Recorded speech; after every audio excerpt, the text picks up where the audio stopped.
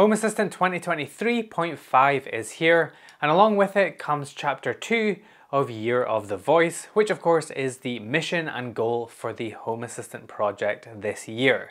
This release has tons of new features. Most of them are definitely voice related, but there is some other hidden goodies to enjoy as usual. Let's just get in and talk about the first one. First up, we most definitely have to talk about all of the new voice features because there is so many in this release. So last week, Home Assistant held a dedicated live stream that was all about Chapter 2 of Year of the Voice, where they demoed all of the new voice features coming out in this release, which was really cool to see. First up, however, though, before we get into those new features and demos, it first makes most sense to talk about something called Assistant Pipelines. If you head over into Settings, you'll find a new menu called Voice Assistants, and if you click on that menu, it's going to take you into a new page where you can configure pipelines. And what is a pipeline, you might ask? Good question. A pipeline basically allows you to configure all of the components that make up Assist and how they work. So the conversation agent component, the text-to-speech component, and the speech-to-text component can be configured here inside of a pipeline. And a pipeline is a core critical function for interacting with Home Assistant using your voice. What is really cool is that you can add multiple pipelines with different configurations for each one that can be used throughout Home Assistant. This is really useful if you want to test some different configs, or perhaps you have a multi-language household, then pipelines is going to be really useful for you, and especially multi-pipelines. You need to have at least one pipeline configured before you can use any of the new Assist functionality, and when you create multiple pipelines, you can set one of them to be the preferred pipeline that will be used by default.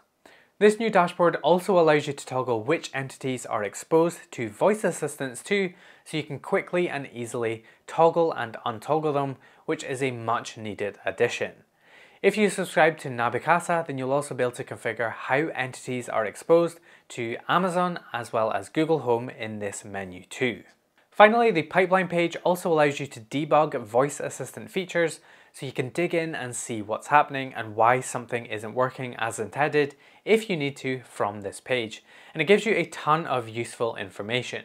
You can get to them by selecting the pipeline that you used and then hitting the three dots in the top right hand corner and selecting debug. This will bring up useful information such as what the spoken words that were recognized were, as well as the processing time and other useful debug info. Alright, so let's get into some of the cool voice features now that have been added to 2023.5, starting with the first iteration of the ESP Home powered smart speakers. This iteration allows you to take an ESP32 with a microphone and speaker and a button and gives you push-to-talk voice commands. Press the button, give your voice command, and Home Assistant will immediately start processing the command and act on it, then give you a response through the speaker. Turn on the kitchen lights.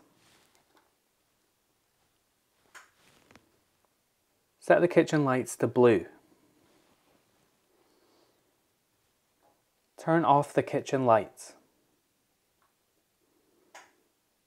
This is done with two new Home Assistant add-ons available as of this release too, one called Whisper, which handles the speech-to-text element, and one called Piper, which handles the text-to-speech element. Both of which can work entirely locally with zero cloud processing, even on a Raspberry Pi, and I think that really shows here in terms of speed of how it handles those commands, which are really snappy, unlike anything we've seen in Voice Assistant so far. Really cool to see. This video is just an overview of the new features in 2023.5, but if you do want me to do a full guide on how to enable all of the cool new voice stuff in this release, then drop a comment down below the like button, and we can certainly make that happen. These little ESP powered speakers and microphones will be really cool to just have like sitting on your desk. You can just reach out, press the button, give your command, and have something happen. Really useful, I think. Now, many of you, myself included, are looking forward to wake word detection, which the devs have mentioned is coming.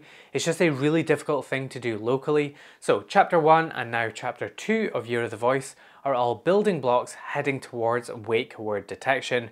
So it's not in this release yet, but we do have push to talk and it is moving ever closer towards that wake word detection. Another cool thing that was added was the ability to use voice over IP or VoIP, which allowed you to take an old school analog phone, hook that into Home Assistant and talk directly to the Assist feature through the phone, which is pretty amazing. Turn on the plant light. Turned on light. And it works with pretty much any phone that has an RJ11 connector, which will make for some pretty unique and interesting setups. It works by connecting your phone to this little box called the Grandstream HT801, which in turn connects to Home Assistant through voice over IP. If you configure a feature called off-hook auto dial, it means that you simply need to lift the handset and it will immediately be connected to Home Assistant and ready to accept commands. You can also speak multiple commands and it will keep listening. So in theory, that means that you could have a phone that is on speakerphone, constantly listening, and Home Assistant will keep responding to all of your voice commands, though I would probably not recommend that. Hi, what is your name? It's Amy, Mario. Mario, how are you doing? Wahoo!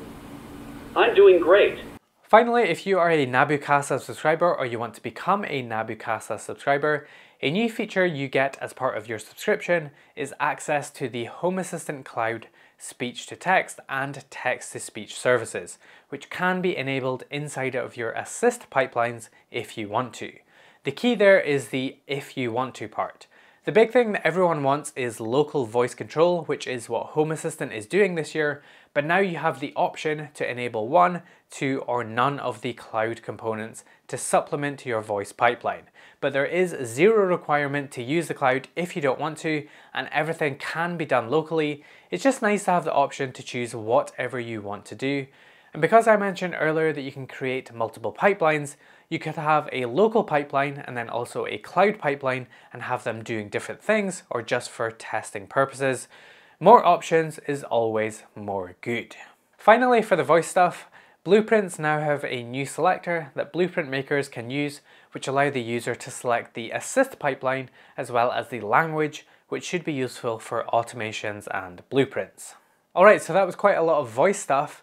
There is definitely a lot more voice stuff in this release, but it's a bit more technical, under the hood type of stuff outside of the scope of this video. But we do have a couple of other items that weren't voice related in this release too. Starting with webhooks, which have been extended to support the GET method now inside of the UI, and you can now limit webhooks to only work on your local network, which is nice for security purposes, as well as set which HTTP methods can trigger which webhooks. Nice. If you are a Home Assistant Yellow user, then you can now control the built-in activity LEDs on the Yellow Now 2, allowing you to turn them off for that stealthy look. You can do that from inside of the hardware page inside of the settings menu, and these options will show up if you are running a Yellow. Finally, for the little things this month, firstly, the Matter integration now supports covers, which is good. I've actually been doing a lot of testing and troubleshooting Matter on Home Assistant recently, and I've definitely been using those. Backups should now also happen quicker than ever before, thanks to improvements made by bDraco, of course. You can now set up multiple instances of the OpenAI conversation integration for different prompts. And finally, the built-in shopping list can now be sorted thanks to a new service. As for new integrations this month, we returned to form by adding 6 new integrations in this release, a couple of which are related to the new voice features. And we also see 4 new integrations available to set up from the UI instead of YAML. Neat. In terms of breaking changes, a nice small list this release, and not seeing anything jump out as critical, which is of course great to see, but make sure to have a read through of the breaking changes for yourself before updating. And that is about it for this release. The focus for this release was certainly on improving and adding new voice features and functionality, and is of course the focus for this year with Year of the Voice. But interested to know which new feature you enjoyed the most. For me, it's probably definitely the push-to-talk stuff on the ESP home side. I think this will be really useful for like having it at a desk and where it's within arm's reach, reaching out, pressing the button, and having your voice command act on whatever you want inside of Home Assistant. So I think that is pretty cool. But let me know your favourite new feature from this release down in the comments. Make sure to hit that like button and get subscribed if you haven't already. I hope you enjoyed this video, and I will see you in the next one.